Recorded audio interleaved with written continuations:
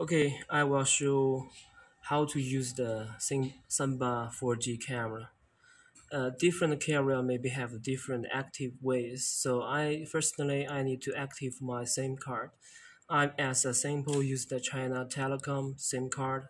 The first step I will input this SIM card to my cell phone and check this SIM card if have the internet ability. Okay, now waiting for a moment to check if the SIM card has the 4G signal here. Okay, now this shows this SIM card has the 4G signal already, and I will open the website to check if it okay. Can go to the internet. Okay, this shows this can be the go to into the internet. Okay, I have pulled out this SIM card and put into this 4G camera already, and this already have the light flashing, the green light flashing here. It means the 4G signal is okay.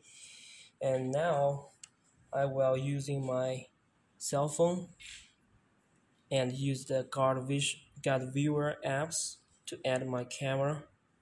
Open this app and press the add camera, and using the scan, I will scan the QR code on the camera.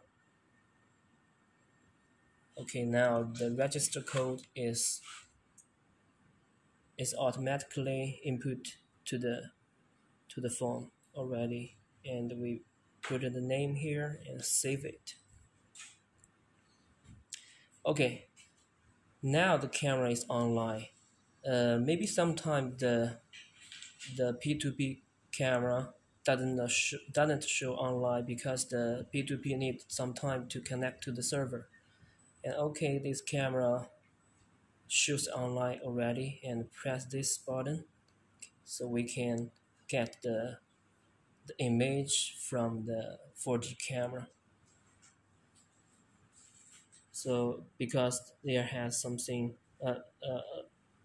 there needs some time to connecting because this P2P code server is out of China now.